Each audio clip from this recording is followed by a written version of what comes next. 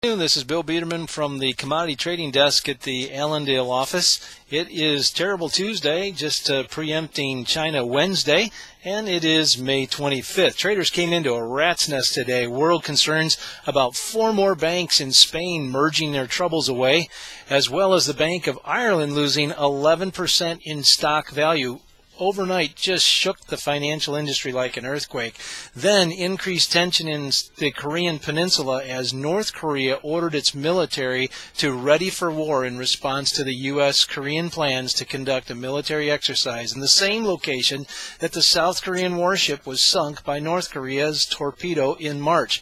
Both of these rather large news stories caused the dollar to climb back to contract highs at 87.55. Adding to this news was that China was done buying soybeans for the near term as they reported a 2-month inventory being very high and reports of blue ear disease, which is our PRRS, threatened feed needs.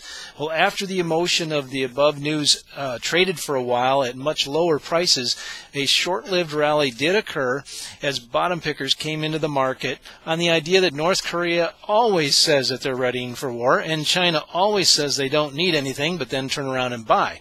Well, that might be true, and it did rally a little bit, but the rally did not last long. Going into the close, soybeans declined 6 cents in the last 60 seconds, and the wheat market declined 8 cents in the last 30 seconds of trade. We did close corn at 364 1/4. That was down 6 3/4, but the key is that 362 did hold, and that's been a pivot point for about the last 3 weeks to a larger range that's traded between 354 and 380. The crop is off to a great start, but we will need China demand and some adverse weather to get this market to turn back north. Otherwise, right now, we'll stay in the middle of the range, might even test the low end. Over in the soybeans, we closed at 930 1/2. That was down 10 cents.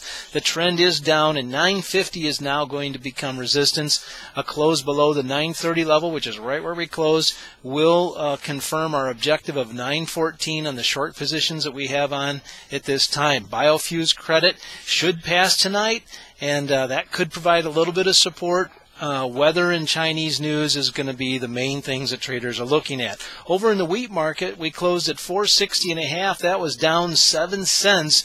The world market remains down at 440. So we really see no reason to chase rallies right now in the wheat, as plentiful supplies should push us down there. Over in the cattle market, we closed at 90.35. That was down 77 on ideas that a lower and crashing Dow futures market will keep demand at bay as consumers try to hoard their money rather than spend it on delicious beef.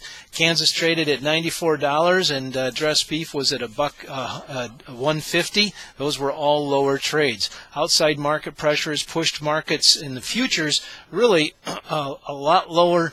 And from a fundamental standpoint, the summer futures have, like the June and the August, have already factored in a lot of the lower prices that we expect in the cash market.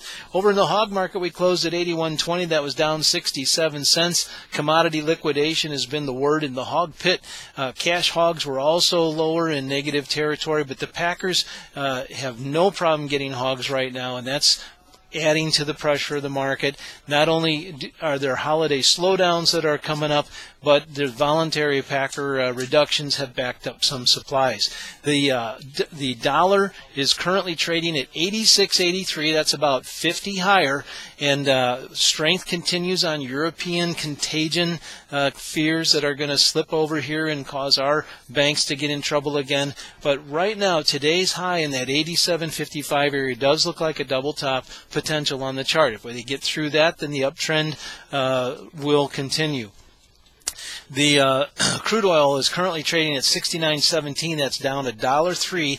Demand is soft for crude oil, and the fund traders who earlier bought due to risk accumulation and inflation-based recovery theory are now selling those exact same positions on risk aversion and moving that money to a safe haven like the dollar and the gold market. Well, that's all we have for you today. It's been a wild day. We expect more exciting trade tomorrow. Give us a call at 802-MARKET if you want to get involved in any of these trades. And our website, if you want to look us up there, is allendale-inc.com. Have a great day.